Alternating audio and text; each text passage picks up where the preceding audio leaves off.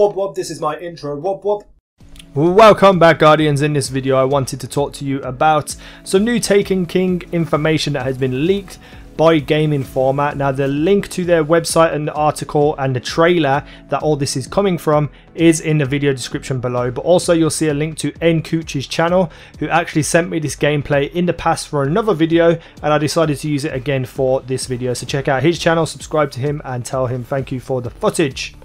So I'm going to go through all different things, later on today, and I'll make some videos tomorrow about what I find. But I found this quite interesting. It was actually something DPJ tweeted himself, and I went and looked at the trailer after I asked him where he found it. And I looked at it and thought, yeah, this could actually be true. So what does this mean? Can we be running around with lightsabers, with samurai swords, chopping each other up in PvP? Probably not. My guess is that this is the new artifact system. Now, a while back, some other YouTuber, I think it was My Name is Bife, actually made a video about this, asking and theorizing what artifacts were. Now, when people went to E3 to play, there was an extra slot underneath the right hand side, underneath the class item, that said artifacts. I believe artifacts will be relics as we know them now. The sword, and the shield, and just all the stuff that you can get as a relic in this game currently, as well as new ones, and you're going to be able to use these as artifacts on your character. I believe this sword equipped on this person right now, as we're seeing, is an artifact that he chose to use as a sword. What does that mean? I believe artifacts can only be used in PvE and not PvP, unless they make like a PvP playlist where artifacts are allowed, or artifacts only. That would be incredible.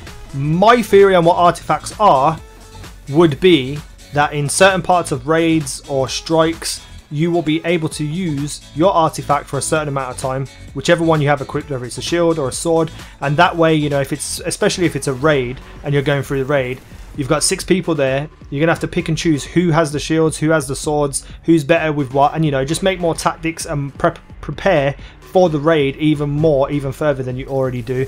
That's what I believe we will see in terms of artifacts. So this little screenshot from the actual trailer, which I'll link you to again in the video description, shows that there is a sword equipped on this character in some way, shape or form. It could be mistaken as like a really thin sniper rifle, I guess, but to me it looks way more like a sword than anything. So I am happy to see this. It adds a new variety to the game, it adds a new level to the game, especially if it is what I theorized it to be. What do you think these swords are, or artifacts? What do you think they could be? Hit me up in the comment section and let me know. Hit that like button even harder, subscribe if you haven't already, and I'll see you in the next video. Thinking I was like